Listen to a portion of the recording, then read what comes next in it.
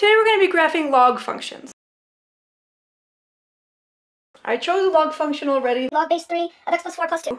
And we're going to walk through the steps. The first thing we'll do is we'll create a parent table, then we'll shift the table, and then we'll graph all the points that we shifted. We want to remember first too that these are inverses of exponential functions. So if we know kind of what exponential functions look like, we kind of know what log functions already look like too. The very first thing we can do is we can sketch in the asymptote. With exponential functions, the asymptote is a horizontal asymptote. So with log functions, our asymptote is going to be a vertical asymptote. And we find that here. Inside we have a x plus 4. We know that inside is opposite. I'll be doing a video on that at some point because it's pretty cool. So our x equals asymptote is going to be x equals negative 4.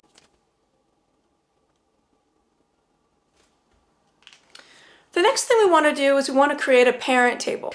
There are always 1, 0, and then b1 for our two coordinates. And why that is, we kind of want to remember that these are inverse exponentials, so we can think of them as backwards exponentials. So let's create our parent equation first. We're going to drop off the shifts, but leave the base. And we can think of these as 3 to what? Is what? But let me put a little thought bubble here. 3 to the y is x.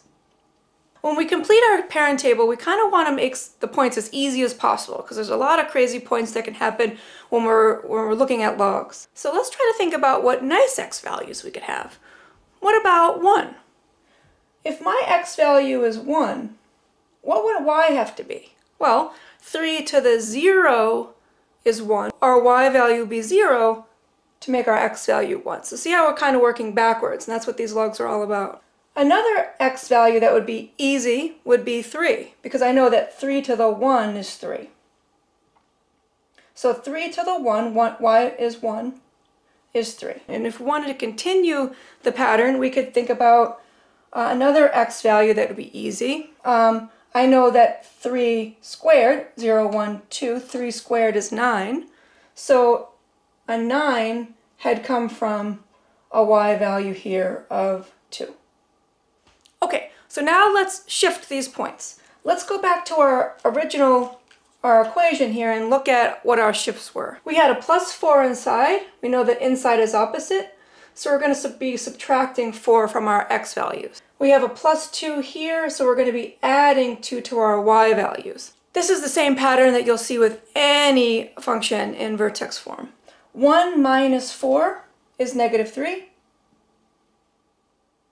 0 plus 2 is 2. 3 minus 4 is negative 1. 1 plus 2 is 3.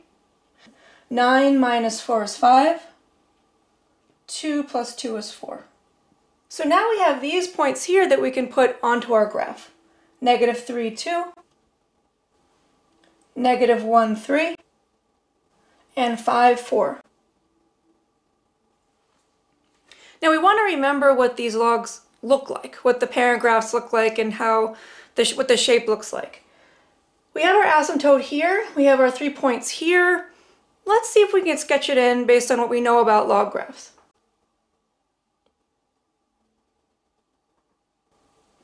I have a free Graphing Logs reference sheet that you can download from this post. I'll put a link below. It goes through the steps that we use to graph this log with an example. It's a little different from the one that we did here. And I'll put that in the post below.